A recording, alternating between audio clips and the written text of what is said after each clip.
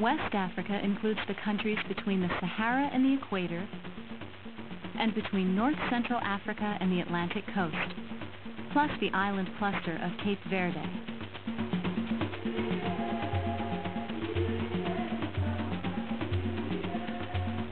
This region is mostly plains, with some high plateaus inland and lowlands along the coast.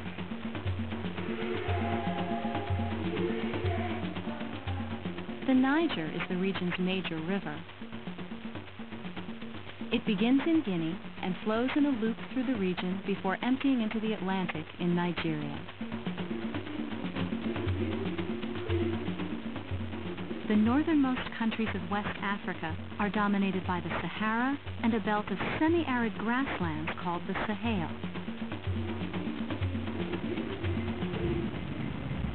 Livestock farmers depend on the Sahel for grazing land. But overgrazing through the years has severely taxed the Sahel.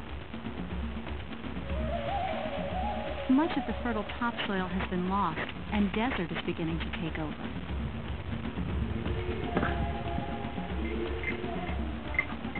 Droughts are a frequent problem as well, leading to economic hardship and even famine.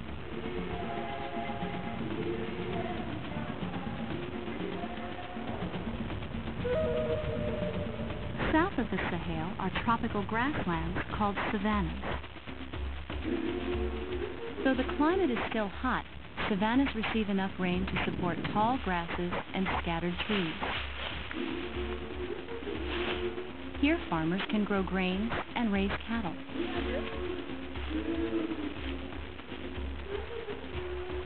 South of the savannas, the climate is more tropical and the land more heavily forested. Close to the equator are tropical rainforests. More fertile farmland and more temperate climates are the reason the majority of West Africans live in the savanna and forested regions. Nigeria is the most populous country in all of Africa, with about 250 ethnic groups calling it home. Farmers here grow cash crops like cacao, peanuts, and rubber. Nigeria is also a major source of oil and natural gas. In Ghana, the enormous Lake Volta and the Volta River provide hydroelectric power to urban areas.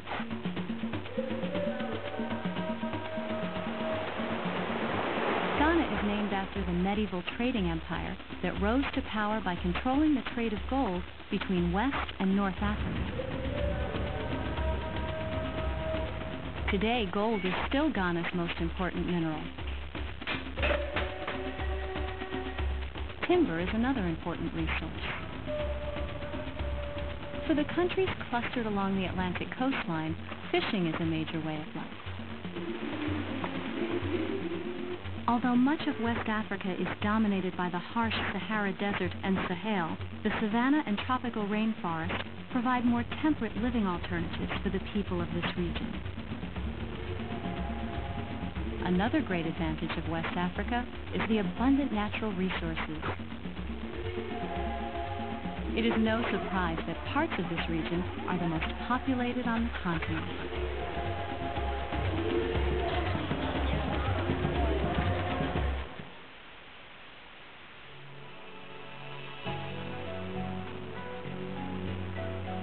How does the climate of West Africa affect the people living there? What natural resources are important to the countries of West Africa?